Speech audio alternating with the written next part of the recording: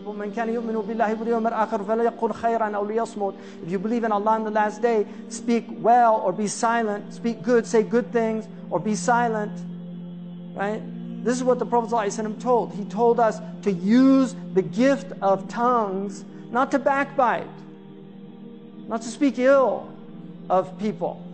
And if you're warning about people, you speak in generalities. You don't speak specifically about individuals. The Prophet used to say, "Ma baru aqwam." What's wrong with people that do this and that?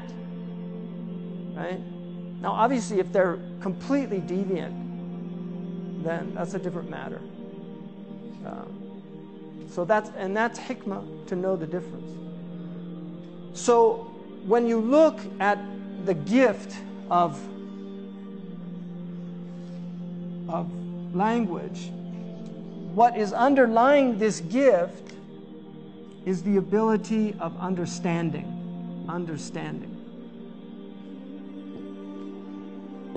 Which is that we have fiqh, and he'll go into these terms, right? We can gain knowledge. So we have understanding. Allah has given the human being the ability to understand with the intellect. But the intellect by its nature has problems. One of the major problems of the intellect is that it's a triune intellect, right? You have three brains in your head. You have this R stem, you have a midbrain, and then you have this frontal lobe. In our tradition, and this is confirmed by science, even though they knew this a long time ago, the R stem is the Ammarah. It's a reptilian brain, right? And most of the people in power are functioning like reptiles. That's why there's all these crazy theories about them being reptiles in reality, and remove their masks and they're really lizard people and things like this. That is because they behave like reptiles.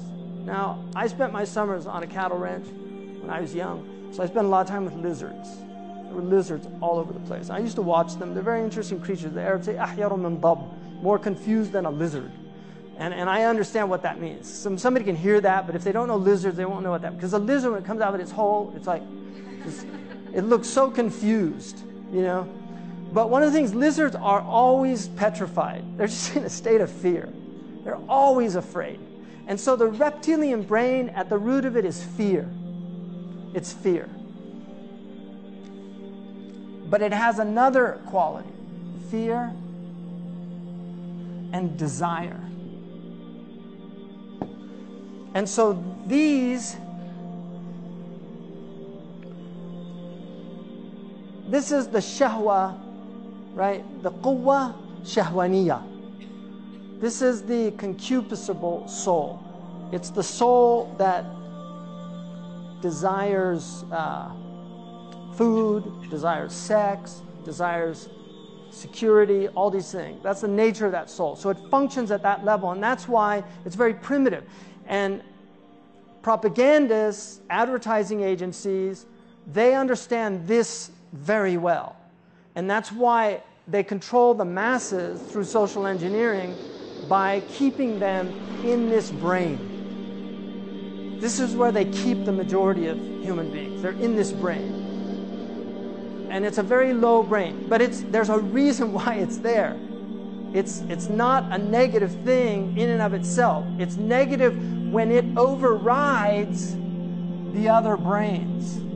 Imam al-Ghazali called this the pig. He called this the pig soul, that its nature is like a pig. It just eats and eats. It'll eat its own young. That's what a pig does. Khanzir will eat its own offspring. And so in that way, if it's left to its own devices, it becomes destructive. The midbrain is the center of the emotions. And this is, in our tradition, called the quwwa al-ghadabiyya, the irascible soul. One of the things that, since we're in Mawlana Rumi's city, One of the things that Rumi said is the reason God prohibited alcohol, I mean, this is his hikmah. You can't really say other than, I mean, Allah said that it's harmful. But it says that Shaitan wants to sow hatred amongst you. And so what Maulana Rumi understood from that, he said the reason that Allah prohibited alcohol is because most people, if you remove the veneer